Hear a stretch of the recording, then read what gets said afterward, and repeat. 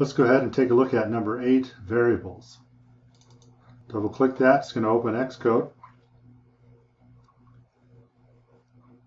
Alright, we're back to naming things. So you remember that we've talked about declaring something, we give it a name and a value by declaring a constant. And then we talked about how to associate it with the list of other statements by creating a function. So now this is how programming works.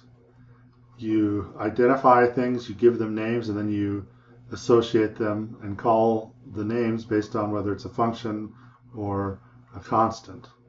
But notice that constant, really it means constant, that it doesn't change. So you use constants when you want to do something that never changes.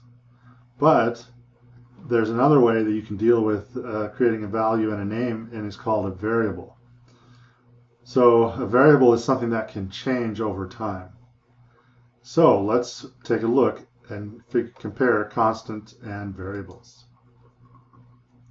So we've talked about this a little bit already, but a constant is something that never changes. So for example, your birthday, it never changes. No matter how old you get, the date is always the same. Now, a variable is something that can change over time. So for example, they're saying your favorite shirt or other article of clothing. When you were a little kid, you had a favorite shirt, but then you grew out of your Batman t-shirt, and next thing you know, it doesn't fit anymore, and people laugh at you when you wear it at work. So you have a different favorite shirt. So that's be something we call a variable, something that changes. Now it says you can see that we kind of use a little bit of both of variables and constants. So for example, like at school with sports, you've got a home team and a visitor. The home team is always constant, but then the visitors is different because they change all the time, so that would be a variable. You can read through these, but you think about how you would list them as a variable or a constant. So like where you were born or where you live now, like where you were born will always be the same. Where you live may change. How old you are may change, of course, every year. Your favorite movie might change, so that would be a variable. Something like how many inches are in a foot, that is a constant. It's not going to change. Who was the first president of the United States? That's a constant. Won't change. All right. So here, when we declare a constant, we use this let keyword. But when we declare a variable, we use this var keyword. See the difference? Now, once you have a variable, you can change the value. See? Now, let's add a new line of code that assigns a new value to current location. So I'm going to say current location equals the basement. That's my current location. And let's take a look. I had the sidebar, results sidebar closed. So here we go. Check that out. See how that resolves? Sweet. So here's some other things to remember. We have the same rules for a name, the way that we create it, where we do the lowercase and camel case. We still do the equals to assign a value, and the difference is the constant cannot be changed after you've assigned it, but a variable can change. So let's see how we would work with that. So the question is, when do you use them? So you use variables in places where a value in your program needs to change over time. So for example, if you have a game, the score is going to change over time. So as you earn points or lose points, the score will change. So we declare a variable by saying var score equals. Then if the player scores 10 points, you'd update it, and then another 5 points, you'd update it. You can actually use the value of the existing score value and add points to it like this. So notice how you call score equals score plus 5. But what you're doing is you're updating the value after you're referencing it. So if score was 15 right here, sorry, let me show you the sidebar here. If score is 15 and plus 5, then the score changes after that. It might be a little confusing, but what this does is it allows you to do multiple things in one step. So notice as the right hand side is calculated first, and then it does that. Now, notice here, when here we're just writing, if we just write score plus 5, it evaluates to 20, 25, but the score, the value hasn't changed. It only changes when we use the equal sign, which is what we call the assignment. We're assigning the value. So now notice here it changes 25, 28. So what do you think the value of score would be after these lines? Try and find out. Score equals 5. Score equals score plus score. Well, I think it's going to equal 10. What do you think? So score equals 5. Score equals score plus score. Survey says 10. Awesome. All right, now let's go to the next one. Now there is a shortcut, and let's talk about that. Here you declare your variable, so score equals 0. Then we take the current value of score and add 2, assign the value to result as score. That's the new value. So we've done that already. Makes sense. Let me open the sidebar. Now we do this a lot, that we actually have a special operator, plus equals, which is a shorthand that combines addition and assignment. So notice this here, from score equals score plus 2, all we have to do is say score plus equals 2. So I can come up here and I can change this. Notice the experiment, replace the line code using the plus equals. So now I say plus equals 2. So this is saying take the score and add 2 and then assign that to the new value. Now, this is called a compound assignment, the plus equals. You can do it not only for numbers, but anywhere you can use the plus. For example, you can do it with strings. Check that out. So here we say greeting, var greeting equals, and then it's empty. Now we're saying take the greeting and add hello to it. Now we're saying add a space to the hello, and finally add world to the hello in the space. See how that works? Awesome. So the compound assignment, that's really cool. So now this statement, notice how we have statement plus equals word 1, and we're going to say statement plus equals space. I like that. And then statement plus equals word 2 statement, sorry, I pressed tab, that's not what I wanted. Statement plus equals space, statement plus equals word 3, and finally statement plus equals space, statement plus equals word 4. Okay, let's check that out. Let's go over here and notice here, let's click on the quick look. It's still too long for us to read, but I can open this up. There it is. Compound assignment is useful. All right, next screen.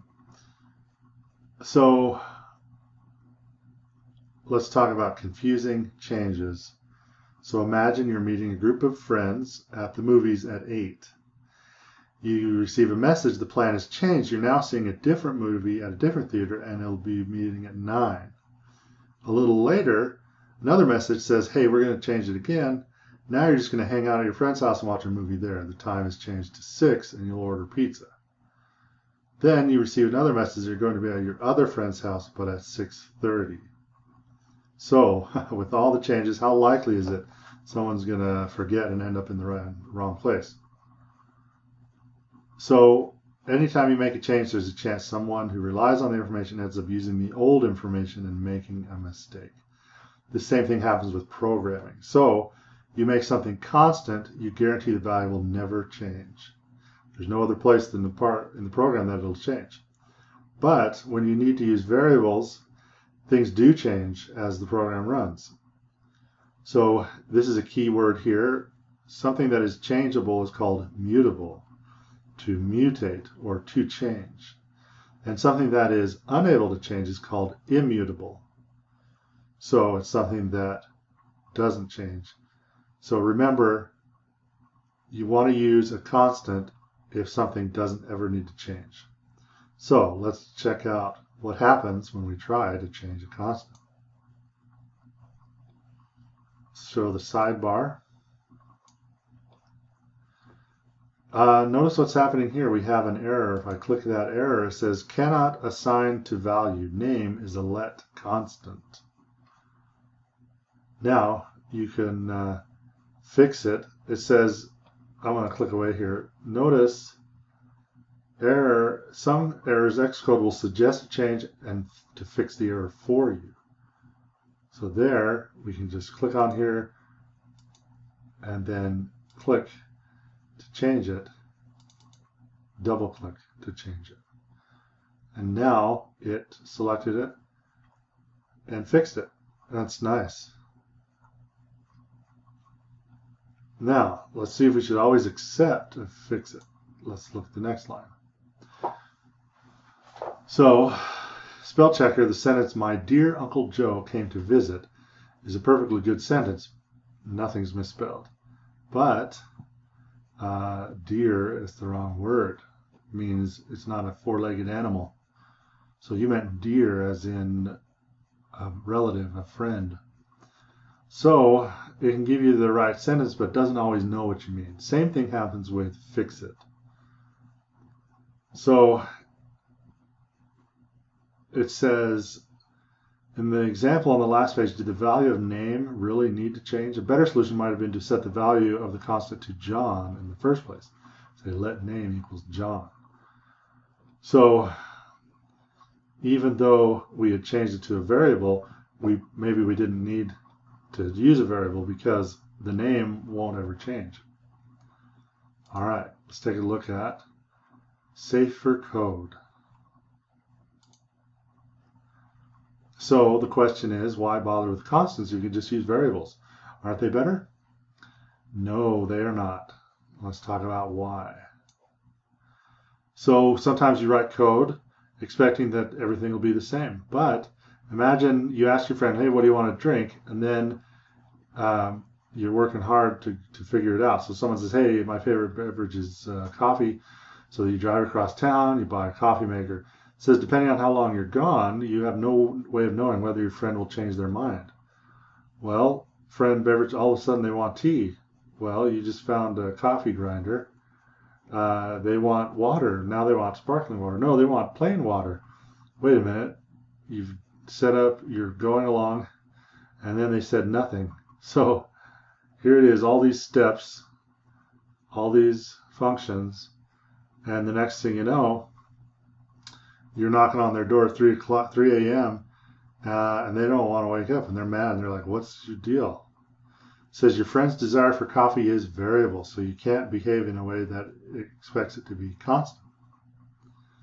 Well, same thing happens in code. When you set a variable and then that variable gets used and changes, you may do a lot of things expecting it to stay the same, but then it ends up, it might be wrong. So for example, if you change the friend beverage choice from a var to a let, notice the errors. So let's check out the errors. Let's set this to a constant by saying let. The next thing you know, we got all these errors. Now we can correct in one of two ways. You could keep the beverage as a constant, delete all the lines that change it, or you could change it to a variable, delete all the lines you can't be absolutely sure you still need, like setup coffee grinder. So the trouble is, how do we mix these two? This doesn't quite solve the problem, does it? Let's figure that out. So the changing of values should only be done deliberately. So when you write your app, you want to make sure you're clear with each piece of code. You want to make sure if it's a variable, you or someone else might change the variable. You want to make sure you're not changing it accidentally. So consider this program for recording and calculating scores. So we have these variables: score for green, score for red, score for gold. Then the player score for Gary, score for Rob. Let's take a look at the sidebar to see what these look like.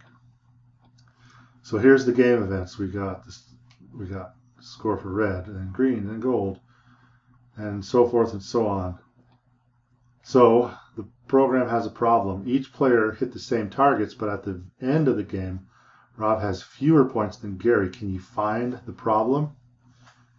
Try defining the target scores at the start of the program with let instead of var. Score for Rob, score for Gary. So they each had the same number of scores, but what happened? Why are the scores wrong? So can you see the problem? Notice up here, score for red accidentally was used instead of score for Rob. Because score for red is a variable, it got changed. See this here? All of a sudden, score for red changed to 15, where it started out as 10. Well, the next time then it gets used, because it was 10 over here and then 15 over here, Gary got more points. Cheating old Gary. Can't believe it. No, it's not his fault.